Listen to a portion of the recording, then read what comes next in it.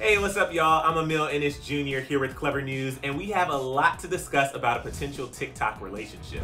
So if you've been keeping up with TikTok news recently, yes, it's a full-time job, you may have the same thoughts as us when it comes to Dixie D'Amelio and Noah Beck's flirty yet friendly relationship. So what exactly is their relationship status? Let's break it down. First off, there's no doubt in our minds, or anyone else's for that matter, that some obvious, undeniable chemistry is brewing between TikTokers Dixie D'Amelio and Noah Beck.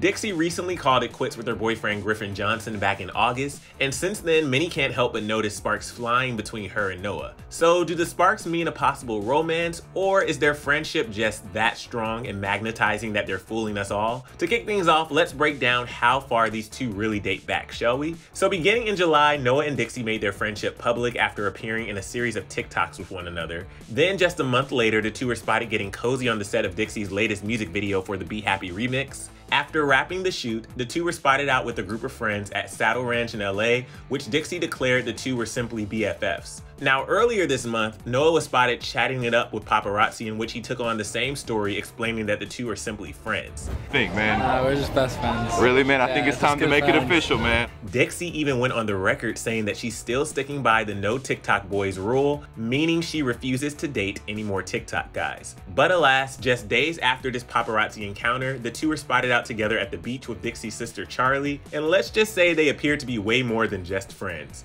Dixie was photographed on Noah's back while playing in the ocean, and Noah even had his hand around Dixie's waist at one point. I don't know about y'all, but these actions have flirty written all over them. Anyway, the two continue to deny any sort of romance going on, and just to really make sure Dixie and Noah are telling the truth, Charlie was brought into all of it and explained that it's truly just a friendship. When asked by paparazzi, Charlie also confirmed their story by saying, quote, "they're friends." Well, based on the evidence provided, there appears to be pretty strong proof that these two are actually an item. You can even see for yourself in this behind the scenes clip of Dixie's music video for Be Happy, where the two get extra cozy on set. And in the actual music video, the kiss appeared to be more than just for show, although Noah later went on the record saying, "No, it's a music video, that's it." But by the looks of it, we're not the only ones who are on board the Dixie and Noah train. One user tweeted at Dixie writing, "Literally just tell us you and Noah are together like we all know anyways." Someone else wrote, "Let Noah and Dixie be happy. For once, find someone new, move on. I ship Noah and Dixie, go ahead and hop on aboard."